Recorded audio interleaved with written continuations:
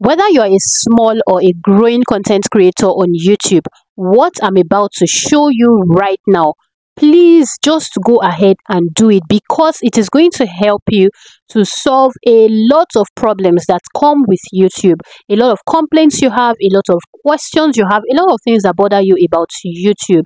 And then it's going to also help you to be able to reach out to your audience the right way, because you have not communicated to someone if that person hasn't understood what you are telling the person. And it doesn't matter your niche, whatever niche you find yourself in, what I'm going to show you on this YouTube studio right now is also applicable to your niche. So if the first thing I'm going to tell you is, if you do not have a YouTube studio app, go ahead to either Play Store or App Store, download this app as you need it for today's lesson. Okay, and you can also get your notepad with you, so you can just take down notes as I teach rather. And after this, you can then go ahead and implement what I have taught you in today's video. And if you do not, as you are implementing, if there's anything you do not understand, you can go back again and watch it. I'm going to make sure I calmly explain everything step by step to you. I'm going to also make sure this video is not too long. Instead, I will create a part 2 if I need to. Okay, so please, if you've not done this, give this video a thumbs up so that this information can get to a lot of people. And you're always welcome to join this family. That means subscribe now. All right, I'm going to go into my phone screen right now and teach you how to do this. Okay, so go over to your YouTube Studio app. This is it, in case you do not know. Look at it here. Tap on it, go over to, you can see here, dashboard, content, analytics. Come over to analytics. Okay, then you go over to this place that says inspiration. I'm going to teach you a couple things today, but this is the first thing I want to talk about. Now, when you come over to inspiration, this part is very important. You're going to see explore topics here. Now, if you have a particular video title or an idea in your mind, you can always come here and just tap on it and then search. Let's assume I search for maybe how to increase YouTube views, just a random topic, okay? And then you search for it. Now, this is a very good thing. It is going to show you, and it depends on your own niche, right? So just type in any topic that's related to your niche. It's going to show you how high people or how much people are interested in that particular topic. Right now, it says it's a very high interest from my own viewers. Okay, now you can always come here, and not before I go there, not just that, you can also see top searches, what people are searching for as regards that particular topic on YouTube. You can see here. Then here also, if you come up here, you can see some videos that some people have created based on this. So this can also help you to be able to use or to gain inspiration from their type of titles, their type of thumbnails, their type of description, and all of that. You can decide to even watch the video to see what they did that helped them to get a lot of views. I'm still going to tell you something. Now, another thing is, you can come over to searched on YouTube. You're going to see topics that these people have searched on. This one is high volume, how to get more views on YouTube, high volume. You can like it. You can say, I just liked it. Now, this thing is saved. You'll see similar topics on your feed. If it's something you don't want, come to these 3 dots here. Tap on it. You can see this. Okay, so if you're not interested, put it that you're not interested. It's going to remove such topics from your feed. Now, if we go back also, you can come to any of this top searches part. Tap on this arrow that is here. Now you can see a number of top searches, what your viewers are really searching for as regards that particular topic. So you can just look through and like the ones that you want. As you are liking, YouTube is going to be adding it to what they are going to be showing you on your feed. And the good thing about this is, the more you are seeing these similar topics, the more it's inspiring you or getting you inspired to create more topics or more content that are related to this kind of topics. Remember, this is something that you know that you are very interested in and that is very related to what you do. Now, the next thing you want to do is to come over, still on analytics, right? Go over to content.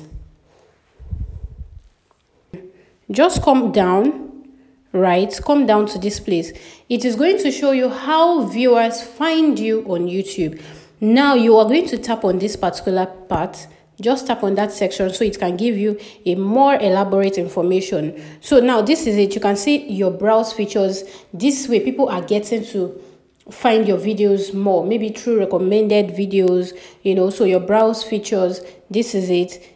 People are getting to see you from your channel pages, from suggested videos. That means after a particular video, your video might pop up after that particular video. So different ones, other YouTube features. Now if you go down here, you're going to see end screens. So that means some of your end screens are actually bringing viewers to your page. Okay, now you can see 0.6%. This one is not just on a particular video, like for all your viewers. So imagine I'm having over, in the past, how many, let me just say in the past 28 days, because we are looking at the past 28 days. You can see it's 28D. That means 28 days. So in the past 28 days, I've been able to have, I think, about over 75,000 views or so. So 0.6% of those people, of that 75,000 people, were the ones that watched through end screens. So you can imagine the number of people that watched through end screens. So that means you can start putting end screens on your videos through your playlist. You can start using playlists. If you've not created, create it. Related shorts. External, you know, I've told you that shorts are actually important. Forget all those things that people are telling you don't create shorts. It is good. YouTube wouldn't have created it if shorts wouldn't help your channel. Just use it the right way. External, it could be some people sharing because I know people, my lovely viewers, share my videos. Then vertical live feed, there's my live stream. Hashtags, video cards, all those cards that you usually see that I put, that I probably feel people do not even click on it. People actually do. They click on it. Okay, hashtag pages. I don't really use hashtags for my videos, but since I've seen that people watch also through hashtags, I can start putting it. So it's going to help you to know all of these things. Now, if you go over to audience, okay, if you go over to audience, this place, if you have been uploading, if you have enough videos on your channel, it is going to bring up this particular section for you. Here you're going to know what time your viewers are mainly on YouTube. You can see the very bright parts. That means there are many of your viewers are on YouTube this particular time. Do you understand? So then if you come over here to age, this is very important. Age, gender, very important. You can see that here I have all ages watching my videos, from age 13 to over 65 years. I'm going to put up something now so you see. From age 13 to over 65 years, I have both males and females watching my videos. This particular feature is something many people do not take note of. Some people even know this exists, but they do not take note of this. And this thing is going to help you to be able to reach out to your audience in the right way. The moment you realize that you have maybe teenagers, or not just teenagers watching your video, you also have the aged ones watching your video, it's going to help you to be able to fashion your video in such a way that you'll be able to reach out to every one of them. For example, in your choice of text, or the way you put your text. Sometimes you might put your text and your text might just appear very tiny. Now, any teenager might be able to see that.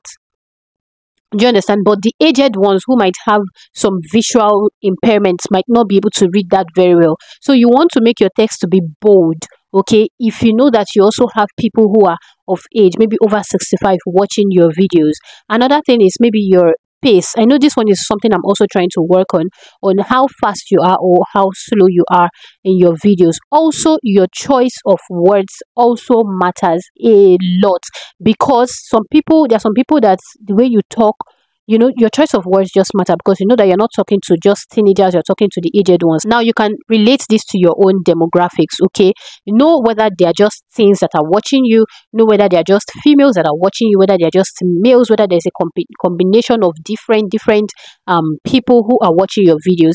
This way you'll be able to really communicate to a lot of them, and it's going to help your videos very well, because the more people stay, or the longer people stay on your videos, the more YouTube is going to recommend those videos to a lot more people, and of course the more watch hours you get from those videos. The next thing, you go over to, still on analytics, go over to overview.